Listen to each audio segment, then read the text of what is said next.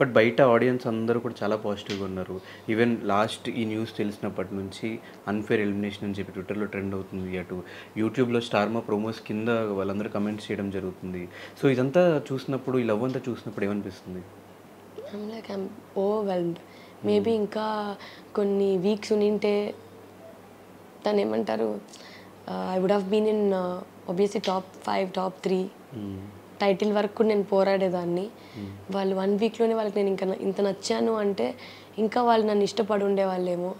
అందుకే వాళ్ళు నన్ను ఇంకా చూడాలనుకుంటున్నారు కాబట్టే వాళ్ళు అలా కమెంట్ చేస్తారని అనుకుంటున్నాను. I'm very very overwhelmed. నాకు ఈ లవ్ని ఎలా తీసుకోవాలో కూడా నాకు అర్థం కావట్లేదు. ఒక సైడ్ ఎలిమినేట్ అయిపోయానని బాధపడాలా, లేకపోతే ఇంతమంది లవ్ చూపిస్తున్నారు, అన్ఫేర్ అంటున్నారు అని చెప్పి ఇంకా పవని బిగ్ బాస్లో డిజర్వ్ అవుతుంది అని చెప్పి ఆనందపడాలా, నాకేం తెలియట్లే. I'm just numb. అర్థం అవ్వట్లేదు. ఏడుపు ఎప్పుడు వస్తుందో, స్మైల్ ఎప్పుడు వస్తుందో, ఇట్స్ లైక్ 2 ఎమోషన్స్. సో ఈ క్వశ్చన్ నేను అడిగితే నైని పవన్ ఎందుకు ఎలిమినేట్ అయ్యింది అంటే ఆ రీజన్స్ నీకే ఎక్కువ తెలుస్తాయి కాబట్టి నీకేమనిపించింది? ఎక్కడ మిస్టేక్ జరిగి ఉండొచ్చు అనిపించింది? ఒక్క విషయం అయితే ప్రతి వీక్ ఒకరైతే ఎలిమినేట్ అయిపోవాలి ఫర్ షూర్. గేమ్ ముందుకు వెళ్ళాలి అండ్ అయిపోవాలి. మనం ఫస్ట్ నుంచి చూసుకున్నట్లయితే ఎలిమినేషన్స్ జరిగిన అన్నీ కూడా ఏదన్నా ఒకటి వాళ్ళకి కాంట్రవర్సీ చేస్తే ఎలిమినేట్ అవ్వడము, ఎవరితోనో ఫైట్ చేసి వీళ్ళ రాంగ్ అనిపిస్తే ఎలిమినేట్ అవ్వడము, ఇదే చూసుకుంటూ వచ్చాం. నీకు ఎవరితో ఫైట్ జరగలేదు ఈ వీక్ అంతా, టాస్క్లంతా 100% ఆడు. బట్ ఎందుకు ఎలిమినేట్ అయిపోయావు నీకు క్వశ్చన్ చేసుకుంటే నీ దగ్గర నుంచి వచ్చే ఆన్సర్ ఏంటి? నాకు బేసికల్గానే బిగ్ బాస్ గురించి తెలిసినంత వరకు ఓట్లు పడితే ఉంటాం, ఓట్లు పడకపోతే వెళ్ళిపోతాం.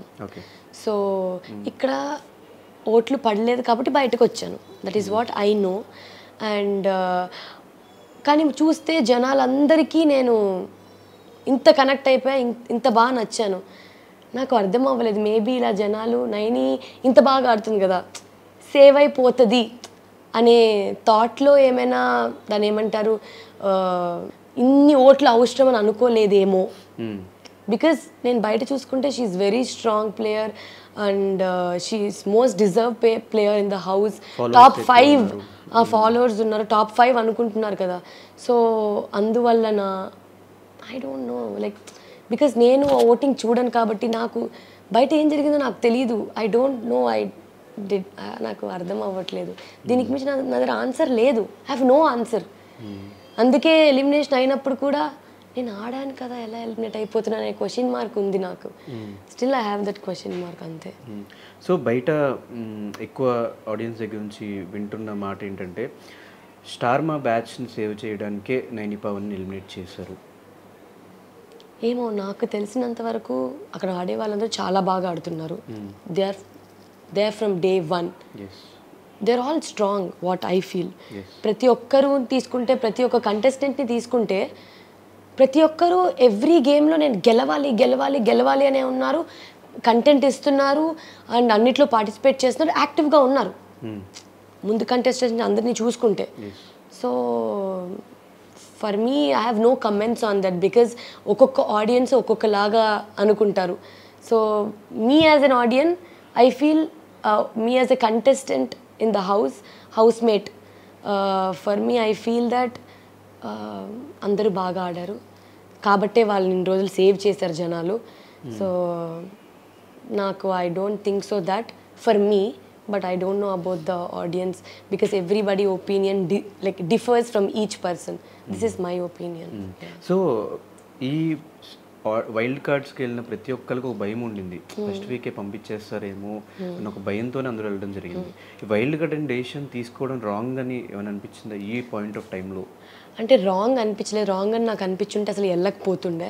And more over it's not an wild card, it's 2.0. It was the big boss season 7 game plan. So భయం అనిపించుంటే పక్కా వెళ్ళకపోతుండే. Obviously when I feel there will be like you know నేను బయటకు వచ్చేస్తాను అనే నాకు భయం ఉంటే నేను వెళ్ళకపోతుండే. Obviously I would have gone to big boss 8. But నాకు నమ్మకం ఉంది కాబట్టి నేను వెళ్ళాను. అండ్ ఒక్కరు పోతే వైల్డ్ కార్డ్. ఇక్కడ ఇంతమంది వెళ్ళారు ఒకేసారి, బంచ్ ఆఫ్ పీపుల్ వెళ్ళారు లోపలికి. అండ్ వైల్డ్ కార్డ్స్ ఎలా ఉంటుందంటే డైరెక్ట్గా లోపలికి వెళ్ళిపోవడం ఉంటుంది. కానీ ఇంకొక బిగ్ రీఎంట్రీ అంటే మళ్ళీ ఇంకొక ఎంట్రీస్ ప్లాన్ చేశారు. ఒక 2 weekend episodes, big episodes plan చేశారు. సో నాకు ఆ భయం లేకుండా ఉండే.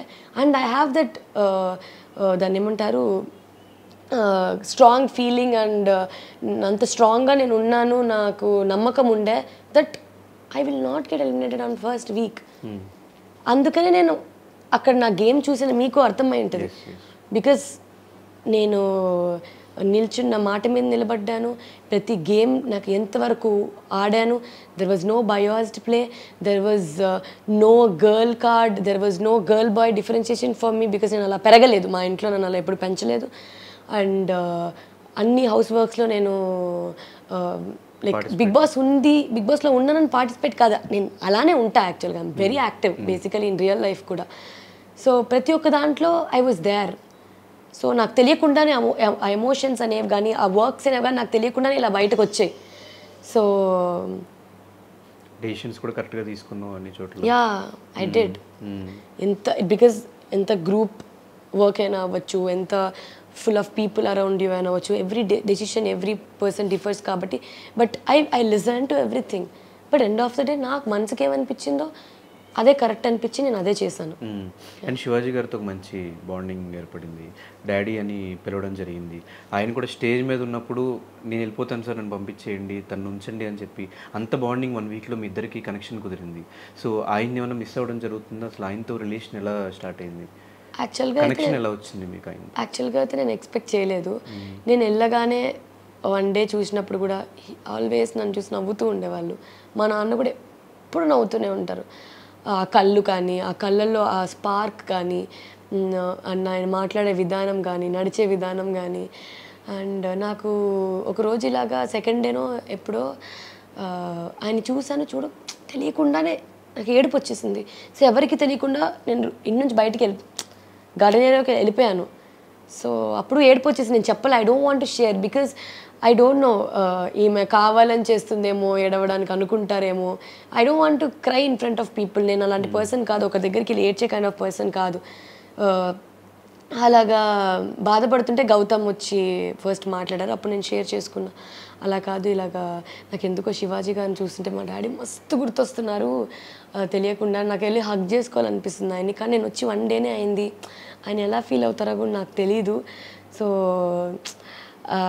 అది నేను తీసుకోలేకపోతున్నాను. నాకు తెలియకుండానే ఇప్పుడు నాకు ఏడవాలి అనిపించట్లేదురా, నా కంట్లో తెలియకుండానే నీళ్ళు వచ్చేస్తున్నాయి, నాకు అది షేర్ చేసుకోవాలనిపించట్లేదు అనేసి. ఆ తర్వాత అదే నేను పింక్ రూమ్లో కూర్చున్నప్పుడు కూడా, అదే జాస్ ఆలుకస్ రూమ్లో కూర్చున్నప్పుడు కూడా శోభ వచ్చి మాట్లాడింది. అప్పుడు కూడా I cried. I don't want tell but still చెప్పు, నీ ముఖం చూస్తే నాకు అర్థమైపోతుంది, నా ఒళ్ళో కూర్చొని మాట్లాడింది. అప్పుడు తనకి చెప్పి, అప్పటికే శివాజీ గారికి నేను చెప్పలేదు. ఇంకొక రోజు అలా శివాజీ గారితో కూర్చున్నప్పుడు వీ హ్యాడ్ అ డిస్కషన్. అప్పుడు నేను ఏడ్చినప్పుడు శివాజీ గారు ఏడ్చారు నాతో పాటు. అరే నా కూతురు లేదురా, నువ్వు నా కూతురులాగా, నన్ను డాడీ అని పిలువు. He cried. I couldn't take it. So అలాగా నాకు చాలా కనెక్ట్ అయిపోయి రోజు నన్ను హగ్ చేసుకో పర్వాలేదు, ఆయన గుండెల మీద ఇలా పడుకునేదాన్ని. అండ్ రోజు పొద్దున్న లేవగానే గుడ్ నైట్ పోయి హగ్, గుడ్ మార్నింగ్ హగ్, ఎప్పుడు కనిపించినా కానీ వెళ్ళలేరా హగ్ చేసుకోవడం. నాకు అది చాలా వార్మ్త్ అనిపించేది మంచిగా. I felt home.